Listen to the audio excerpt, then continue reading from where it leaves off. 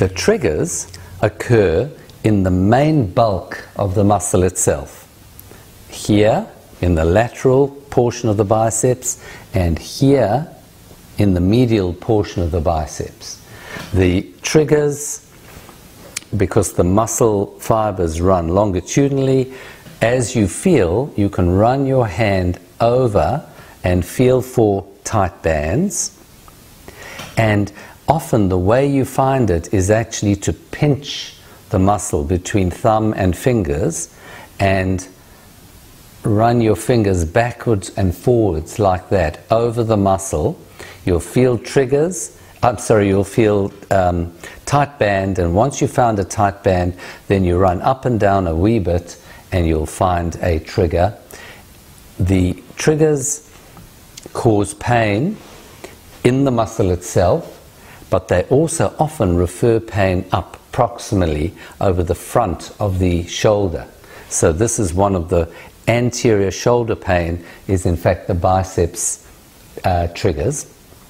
And the medial trigger refers pain down into the cubital fossa. Okay, so this is a power muscle complex affecting both the shoulder and the elbow and rotation of the forearm. So now, if you want to treat these triggers, you search for the trigger.